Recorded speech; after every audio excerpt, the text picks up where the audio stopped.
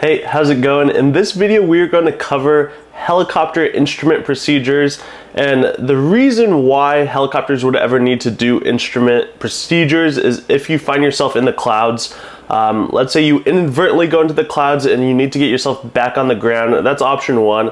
The second option you would ever need to do helicopter instruments is if you are a instrument rated helicopter pilot in an instrument rated helicopter, and then this is going to be part of your normal everyday activities. You know, this is very common for the helicopter EMS world, for the offshore oil rig world. So there's a couple different scenarios where you would really need to know instrument stuff. So we're going to just quickly go over general procedures, and then I'm going to walk you through some really fun procedures, and I've got a really cool interactive way to do it, so stick with me. This is going to be a fun one. How helicopter instrument procedures work is it's very similar, if not the exact same, as what airplanes do. And there are two types of systems that you can use if you are in the clouds. There's two ways to get down. There is what is called an ILS, an instrument landing system, or there is RNAV, which stands for area navigation, but basically it's just a GPS approach. So let's cover how this system actually works very quickly, and then we'll talk about actually flying one. All right, so this is an ILS setup. Here is the runway. You can see the runway here. And what an ILS does is it gives you lateral guidance and vertical guidance to bring you safely down on a 3-degree path down to the runway. So you would be looking at your instruments in the cockpit and it would be able to bring you down. So we've got lateral guidance, which gives us indications on the left or right of the runway, called a localizer. So here's the runway. There are two blobs, two radio frequencies on either side of the runway. So on the left side there is a 90 megahertz blob that is sent out from an antenna, and then on the right side there is a 150 megahertz transmit signal, and your aircraft can pick up both of these signals. And if you're getting too much of the 90 hertz, it's gonna know you're too far over here. If you're getting too much of the 150 megahertz, it's gonna know you're over here. So you should be getting just 50% of each. You should just be getting just the same amount of both, and that means you are on the localizer. So we'll talk about how this is displayed, but it is the same thing for a glide slope. Now, a glide slope is your vertical descent down, and here is the runway, and we've got a 3-degree glide slope. There is an antenna that sends out a signal in the 90 megahertz and the 150 megahertz, and to be on glide slope you want to be right in the middle of both the 90 megahertz and the 150 megahertz. And if you're getting too much of the 90, you're too high. If you're getting too much of the 150, you're low. So you want to be getting just 50%. So this is called an ILS, instrument landing system. Now this is typically my favorite type of approach to fly. It's just pretty foolproof. It's pretty easy to fly. There's what is also, like I referred to earlier, an RNAV. And RNAV is just an area navigation GPS, and it can give you pretty much the same information, but it's not as accurate, and it cannot get you down that low. Now, a glide slope can typically get you to 200 feet above the runway. So if you're riding the glide slope, you can typically get down to about 200 feet before you have to go missed. So what that means is instrument flying and flying an instrument approach down to the ground does not get you to the runway in helicopters or most planes. There are certain airplanes that can do like a category 3 approach where it can follow the instruments all the way down to the runway and the airplane can land itself basically, but that's not how it typically works for most. Most instrument approaches will get you down to typically like 200 to 500 feet above the ground. At that point, if you do not see the ground, you're going to follow your instruments and go missed and do a missed approach procedure. So you don't get all the way down, but you get pretty close. Like 200 feet above the runway is quite close to the runway before you have to go missed and follow your instruments and try a different procedure. Maybe at the same airport, maybe at a different airport, you got to try something else. So there's a couple different ways to display this information. There's an older method, which I'm kind of showing here, or a newer digital method, which we'll see in a second. But here we are following a localizer, and we've got a center course deflection indicator, and then our like glide slope indication. So this vertical one is going to tell us whether we're left or right, of course, and then this vertical one is going to tell us whether we're high or not. So in this situation, we're coming in on runway 9 and we are right on the localizer. Now if I show you here. Here we are to the right of the course. We need to fly to the left to get on the center line. So what our indication is going to say is, hey, you need to go left. Basically, the term we use is fly the needle. The needle says left, go left. So here we need to go left to get on course. Over here, we are to the left of course. We need to go right. We need to fly right to intercept the course. So our needle is going to indicate to the right. So we need to fly right, fly the needle to get on course. Okay, so here now we're looking at our glide slope or our vertical track indication. So right here we are on glide slope. What you want to see is that perfect cross the whole time as you're flying your approach all the way down to your altitude. So that one looks good. Here we are below glide slope and we need to get higher to get on glide slope. We need to fly up. We need to fly the needle. The needle's up, so we're going to fly up to get to it. Conversely, we are above the glide slope. We need to go down here. So the needle is down, indicating we need to go down. And that's it. I mean, that's what I'm talking about. It's quite foolproof. Now, it is difficult to get like really competent and to get really good at it. But this is how you fly in ILS. And this is what most airplanes use. This is what most jets use, most helicopters. The RNAV is the GPS approaches. Those are super common too, but this is like just your standard instrument landing system approach. So this is the really cool part of the video. What we are going to do is we are actually going to fly an approach. What I have pulled up on my screen is the ILS or localizer runway 15 approach. Basically, we have the ILS to runway 15. This could also be shot as just a localizer without glide slope information, but we will do just the ILS. And what I've got here on my iPad is the Garmin 650 trainer app. I will show a picture of this, but and we're also going to do some screen recording, but this is, I did all my instrument training on the Garmin 650, and there's an app and you can actually practice the full approach, and that's what we're going to do. So this is really good. If you're an instructor out there, I recommend using this. I don't think they have it for the Garmin 430, but they've got one for the Garmin G1000. So this is an awesome resource to practice instrument stuff and just GPS competency. But let's talk about this approach plate. It can look confusing, but it's really not. It's really quite simple. So there's always a title of the approach. This is the ILS to runway 15 into Burlington International. The way we pick up that lateral guidance and that vertical guidance is through a frequency, and we've got a receiver that we tune in the frequency, and that frequency is 110.3. So that's why it's in the top. It's really important. So we pick up the right frequency. An airport can have multiple different frequencies for multiple different approaches, so that is our frequency. The final approach course is 146, so basically southeast. We are going to be coming in this way to the airport on a 146 magnetic heading. So as we're coming in on this approach, if I was looking at my compass, it would say 146 degrees. The runway that we're landing, runway 15, has 7,800 feet of total distance, landing distance available. When the actual touchdown zone elevation is 326 feet, and the airport elevation is 335 feet. And then over here is our notes section. Circling to runway 1, not available at night, don't care about that. Runway 15, helicopter visibility restriction below 3/4 statute miles, statute miles not available.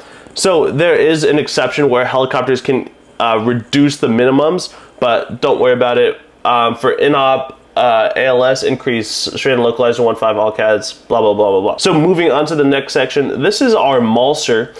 MALSR stands for Medium Intensity Approach Lighting System. So as we're coming in on runway 15, we are going to see this configuration of lights. Now you can go look up what a MALSR looks like, but there is a pretty significant amount of lights that is going to try to help us, like flashing lights, lights that we'll be able to see. So those are the lights we're going to see. And then we have our missed approach. So if we are coming down and we hit our altitude that we're supposed to be able to see the runway, and if we have not seen the runway, we are going to go missed. That missed approach is climb to 800, then so climb vertically to 800 feet, then a climbing right turn direct to the BTV, the Burlington VOR, and Burlington VOR and DME and Burlington VOR DME radial 202 to Wainala intersection of the BTV radial 6.4 DME and hold. So it's basically saying if we go missed right here, we're going to go straight up to 800, do a climbing right turn. We're going to come to this radial and we're going to be in just a racetrack holding pattern. We're just going to hold here until we figure out what we want to do. So we can just hold in this protected area until we're ready to go. All right, so we're going to keep going. The ATIS, which is your weather and airport information, that's on frequency 123.8. What these backup numbers are to, I think these are the military channels. So if you're like in a military aircraft, those are the channels you would be on. But for just general aviation, we would pick up the ATIS on 123.8. Burlington approach control is on 121.1. Burlington tower is on 118.3. Ground control is on 126.3, clearance delivery is on 119.15, and the Unicom is 122.9. All right, so moving on to the fun part of this video, actually flying this approach. How this would work is you could come in from any direction, and typically what happens is air traffic control will vector you onto the approach course. They will vector you onto the approach. So you can see this big triangle looking thing, this arrow looking thing, that is the localizer course, that is the approach course, that is the approach. So you can come from the south and you can fly north onto the localizer course, and then you're gonna turn right and start coming down to the airport. This is the airport. You can come from the east and fly and turn onto the approach course. You can come from the west or the northwest directly onto the approach course. You can come from this way, do a turn, and come back in here. So anyway, you need to get onto this big diamond thing. So what we are going to do is we're going to come from the north, and basically in like 95% of situations, air traffic control will vector you onto the approach course. What a vector means is they are going to give you a heading, and they're going to tell you these different headings to fly, and they will get you onto the approach course. So if you're like over here, they're going to say, helicopter, blah, blah, blah, fly west heading 270. So I'm going to fly west heading 270. And then they're going to say, helicopter, blah, blah, blah, you are 2 miles from the approach course. To intercept the approach course, you are cleared for the ILS 115 approach. Or you can start over here and they're going to say, helicopter, blah, blah, blah, fly heading 090 onto the approach course, and then you're cleared for the approach course. Or you can fly south, whatever. They will give you headings to fly to get on the approach course. Once you're on the approach course, you're going to follow the localizer down to the ground. What altitudes do you follow? Well, you should have that glide slope, which is going to give you indications. But basically, we are going to start the approach above 2,200. Then we're going to get on the localizer. We're going to get onto the course, start getting lateral and vertical guidance. And then we want to hit FOVs. So along our approach course, we've got a couple different intersections. We have the CFBPD intersection. We have Hero right here. We've got FOVs, and then we've got the localizer. So we want to be at 2200, and then we want to come down. We want to hit FOVs, which is our final approach fix, at 2200, and then just follow the localizer down. So we're gonna hit FOVs at 2200, then follow the localizer down until we hit the runway. And so as we're coming down, we can continue all the way down the approach until we hit 576 feet as read off our altimeter. So when we hit 576 feet, we should be able to see the runway, and if we don't, we have to go missed. Now that missed approach procedure is up here, but it is also right here in symbols. So climb out straight to 800 feet. On the missed approach, climb straight to 800, climbing right turn to 3000, climbing right turn to 3000, then we're gonna go direct to BTV VOR, direct BTV VOR, the BTV radial 202, BTV VOR DME radial 202, direct to the Wainala intersection and hold. Direct to Wainala intersection and hold. It's also printed in pictures on the map. So climbing right turn, so straight up to 800, climbing right turn direct to the BTV VOR, radial 202, the Wainala intersection and hold. So we're gonna come down on the approach, looking for 576, should be able to see the ground, and then once we see the ground, or once we see the airport, at that point we're just gonna go visual and fly a normal approach, and then we'll be good. So this is the airport diagram over here. So here's runway 15. This is the runway we're coming in on. This is kind of interesting, this section down here. This is telling us from our final approach fix to our missed approach point is 5.2 nautical miles. So our final approach fix is FOVs, and then the point we go missed at is down here on the runway, or near the runway. It's like half a mile away from the runway, 576 feet. It's only 5.2 nautical miles from the final approach fix to the missed approach point. Final approach fix to the missed approach point is 5.2 nautical miles. If we were flying at 60 knots, it should take us 5 minutes and 12 seconds. If we're flying 90 knots, it should take us 3 minutes and 28 seconds, and so on and so forth. You see how that works. So we're gonna fly this approach at 90 knots. You could start a timer, and you technically should start a timer once you hit the final approach fix, and then it should take you 3 minutes and 28 seconds until you're at 576 feet on the localizer. Okay, capiche? All right, so now let's actually fly this. I'm just going to show you real quick what we're doing. We are going to start up here near Franklin County. I can zoom in. Whoops, that's too much.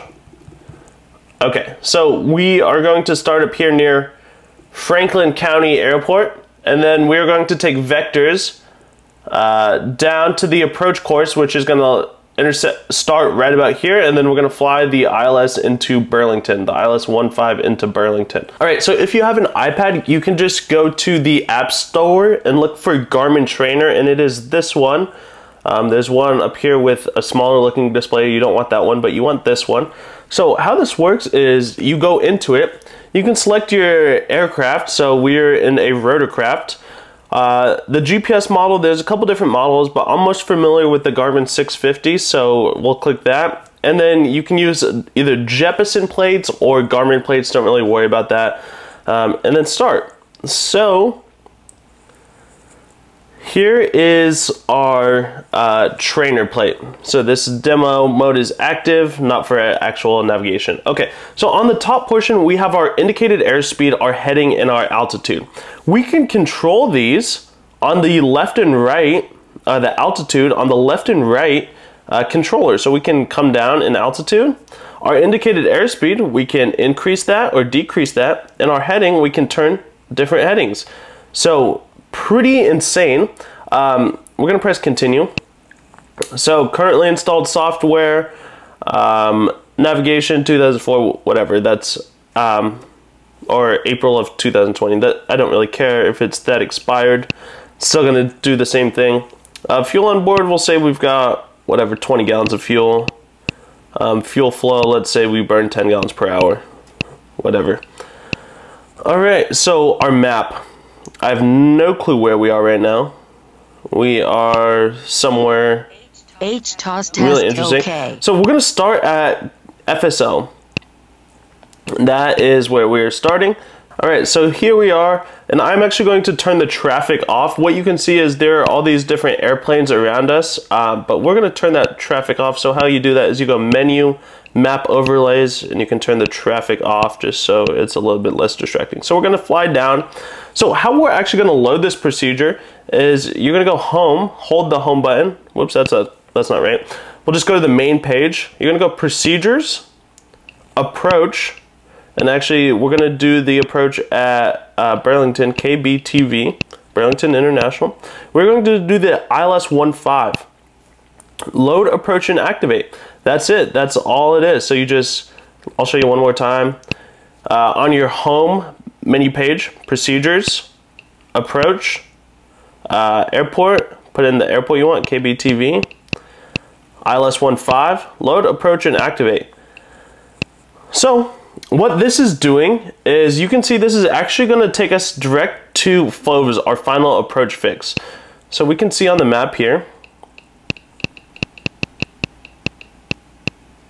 it is going to take us to FOVs.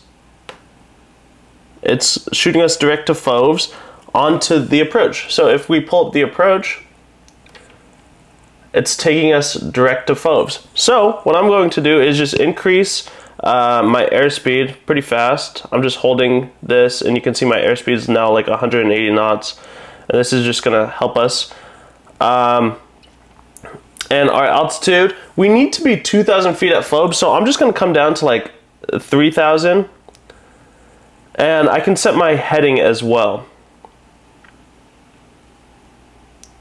So I'm going to turn right and pretend that ATC was vectoring me. They said helicopter blah blah blah, fly heading 210. So I'm going to fly heading 210. We've got also a default nav page which tells us our just generic information that we need. So our distance from FOVS is 2.3 miles. The actual heading we need to fly to get to FOVS is 146. So that's our desired track. So I'm going to turn my heading to 146. Maybe not that much yet. Our ground speed is 200 knots. Our track is changing. So the track is the actual heading we're flying, and that's changing. So we can come back to the map here. And I'm going to keep increasing my speed here so that you guys don't have to just sit here and watch this fly. In the meantime, what I'm going to do is set up my frequencies. So currently I should probably be talking to approach on 121.1, so I can click on my frequencies, 121.1, enter that. So I'm probably talking to them on that. And then the next people I'm going to talk to is tower. So approach is going to get me on the approach, and then I'm going to talk to tower, which is 118.3, so set those up. All right, so now I'm 3 miles from FOVS.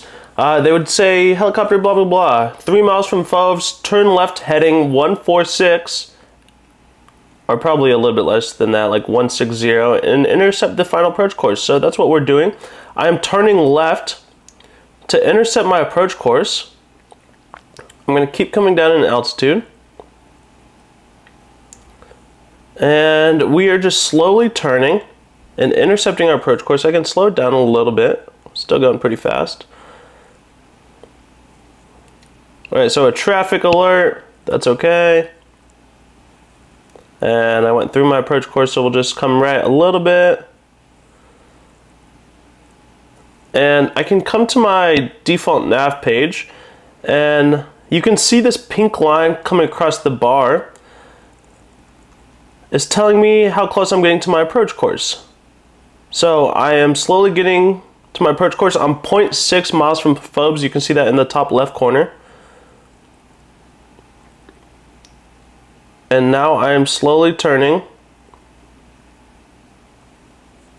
to 146.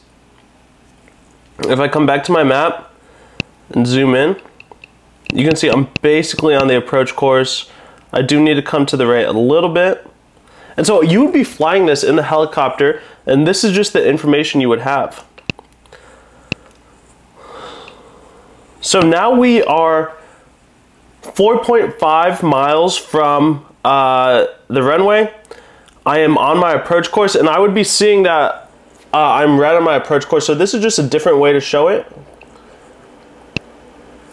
And I would be coming down in altitude following the glide slope. Now there is no way to see the glide slope on this, but I would be on the glide slope, coming down, and I'm waiting for that 576 altitude, and that's the point I would go missed. So I'm just coming down. I'm 3.2 miles away. I'm right on the approach course.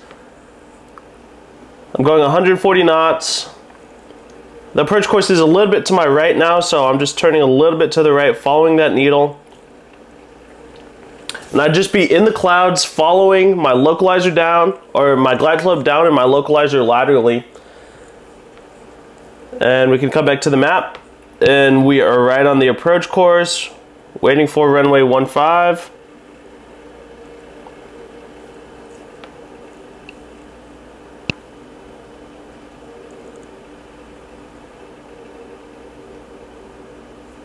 So I'll come back to default nav. We're 1.4 miles away from the approach course. I'm just going to turn right. And as you get closer to that localizer, it's just going to get more and more sensitive. So we're 1.1 miles away. We're going 140 knots. I'm going to keep working down that altitude. I should be at about 600 feet as I hit my altitude. So I'm going to keep coming left here.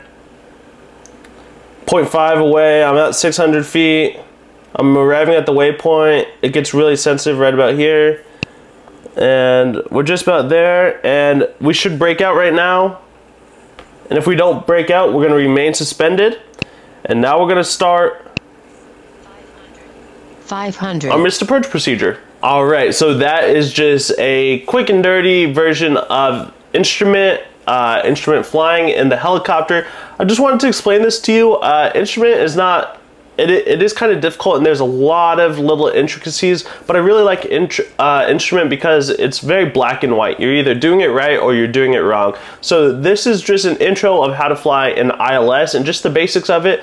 If you've got any questions, let me know down in the comments below. I really enjoy instruments, so feel free to ask and I'll do my best to answer them. Thank y'all for watching. If you want to see more videos like this, smash the like button so I know. And if you got any other video ideas for things you want to see about helicopters or aviation, let me know down in the comments below, and I will see you guys on the next one. Take care.